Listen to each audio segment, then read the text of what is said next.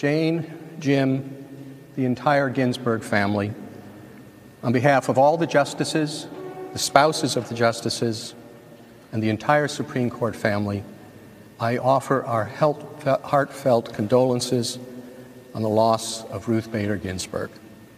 That loss is widely shared, but we know that it falls most heavily on the family. Justice Ginsburg's life was one of the many versions of the American dream. Her father was an immigrant from Odessa. Her mother was born 4 months after her family arrived from Poland. Her mother later worked as a bookkeeper in Brooklyn.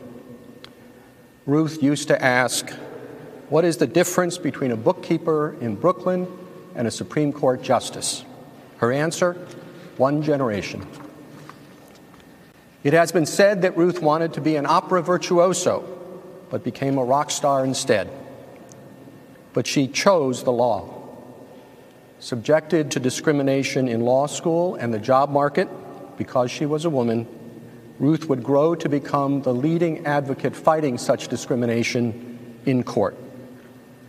She was not an opera star, but she found her stage right behind me in our courtroom.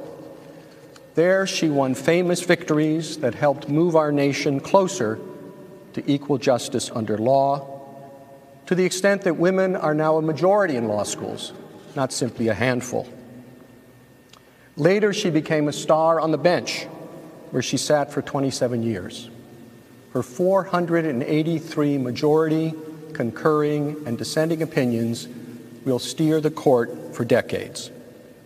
They are written with the unaffected grace of precision. Her voice in court and in our conference room was soft, but when she spoke, people listened. Among the words that best describe Ruth, tough, brave, a fighter, a winner, but also thoughtful, careful, compassionate, honest. When it came to opera, insightful, passionate. When it came to sports, clueless. Justice Ginsburg had many virtues of her own, but she also unavoidably promoted one particular one, humility in others. For example, on more than a few occasions, someone would approach or call me and describe some upcoming occasion or event that was important to them, and I knew what was coming. Could I come and speak? But no, instead, could I pass along an invitation to Justice Ginsburg and put in a good word?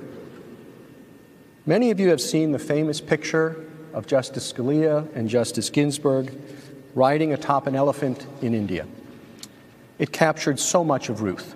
There she was, doing something totally unexpected, just as she had in law school, where she was not only one of the few women, but a new mother to boot. And in the photograph, she is riding with a dear friend, a friend with totally divergent views. There is no indication in the photo that either was poised to push the other off. For many years, of course, Ruth battled serious illness. She met each of those challenges with a combination of candid assessment and fierce determination. In doing so, she encouraged others who have their own battles with illness, including employees here in the court. And she emerged victorious, time and again, against all odds. But finally, the odds won out, and now Ruth has left us. I mentioned at the outset that Ruth's passing weighed most heavily on her family, and that is true. But the court was her family, too.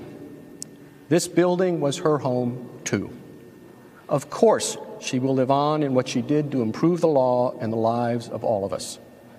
And yet, still, Ruth is gone, and we grieve.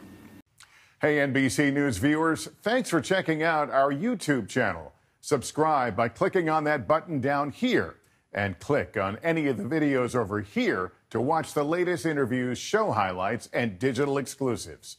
Thanks for watching.